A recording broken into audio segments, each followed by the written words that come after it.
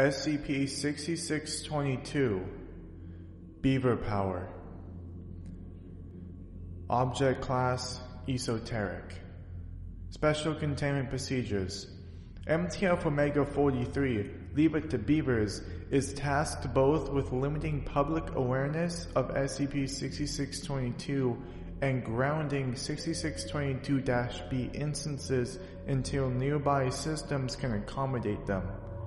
Beyond this, containment is limited to regular feeding and care for 6622-A instances in high-risk regions. When possible, newly commissioned Foundation facilities are to be built in areas already serviced by 6622 infrastructure. Description: SCP-6622-A is a subgroup of American beavers, which builds and maintains 6622-B. Only 6622-A instances will interact with 6622-B. Non-anomalous beavers will not approach. 6622-B are beaver dams and lodges which generate electricity via unknown and abnormally efficient means. Each instance continuously outputs 6,800 megawatts. Presently, the Foundation knows of 12 distinct 6622-B instances.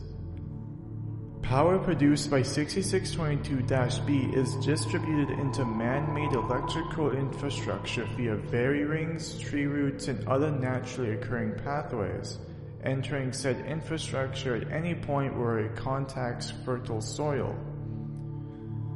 Discovering the mechanism behind this transmission is a beta-level research priority.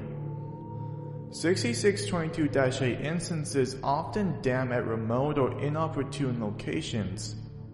MTF Omega-43 has partially incorporated 6622-B instances into the electrical grids of 96 cities, but gigawatts of power are wasted each month both in preventing grid overload and the Foundation's inability to transmit more power to high-demand areas. Developing better regulatory infrastructure for 6622 is an alpha-level research priority.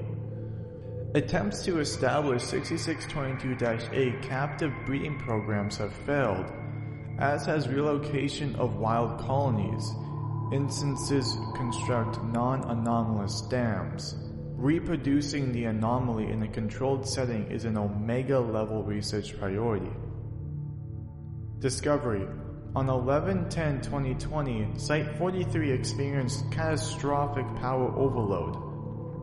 The first known 6622 lodge was later found on the Ozable River 5.8 kilometers away. Over a period of 9 months, Janitorial and Maintenance Section Chief Amelia Torreyson was able to convert the site to rely exclusively on 6622 for electricity.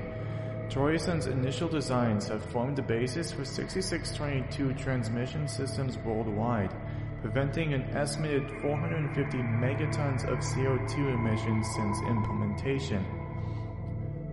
Afterward, upon entering the Site-43 main power system on 8/3/2021, Chief Torreyson found on her workbench a pile of dried mud and twigs crudely molded into a heart. Torreyson's request to keep the sculpture in her personal quarters was approved.